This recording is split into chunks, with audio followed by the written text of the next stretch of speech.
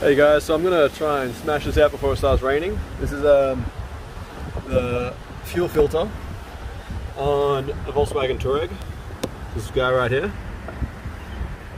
Try and get the best position. Finally got a little mount thingy to hold the camera. Alright, so you just want to take all these bolts off here. Use one of these star ones there. It doesn't have the pin in the middle, some of them do. Just going to take them all off.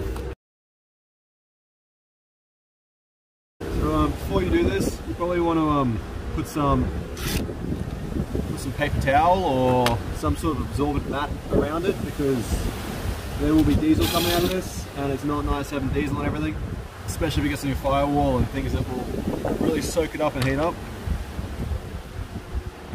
So you want to just sort of pull this out of the way and pull this up. So the filter will generally get stuck to this. Try to take that off. Might get a little bit more paper towel just to sit that under. This shit's probably going to come out of it. Push that away for now. There we go. So this is the filter. It's probably good to have some sort of bucket to cash this in. So that is absolutely filthy. I'm going to actually take the whole container out. Actually, I'll check it first.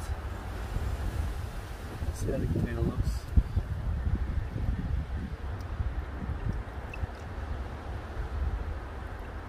So there's a bit of sediment in the bottom there. So I think I will drain the container out, clean it properly. So if you haven't already lost yours, which most people do, a 10 size bolt just down here, just right down there, right there. There's one on that side and there's one on the other side. So you just take them off. And this is just the container.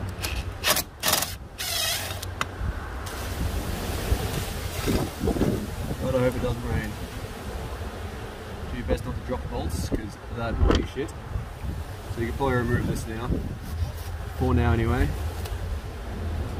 Just shove it to the side.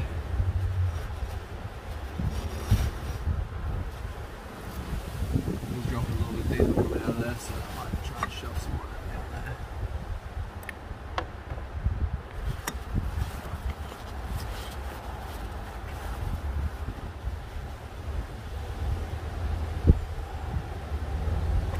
The other one is here, just next to this little cutout.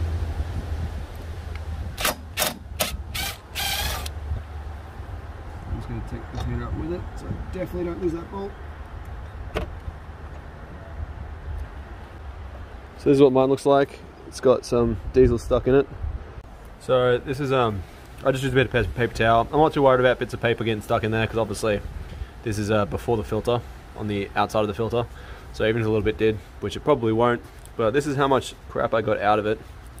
So it's pretty dirty. Probably gonna stick to those premium fuels, but that is it now. I might go over it one more time with basically clean. Oh no, it's raining. Shoot. And I'm gonna fill it up with my diesel tank under the caravan, because I don't have any other diesel anyway. And I'll probably put the filter in first and then fill it up, so I know what level it's at. And yeah, then I'll reinstall it. So this is the second piece of paper towel that I use just to do it again. I might use one more. Even though it looks clean, it apparently is not. So I'm going to keep going until they stop coming out dirty. And it is raining quite a bit. Well, enough to not want to get water. If you can see all the water on the car.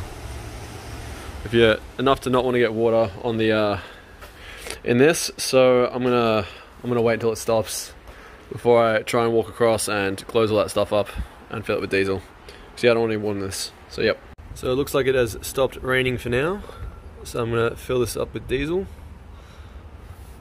I'm just gonna, so this is my little siphon thingy that I use. I'm just gonna trickle that down the side.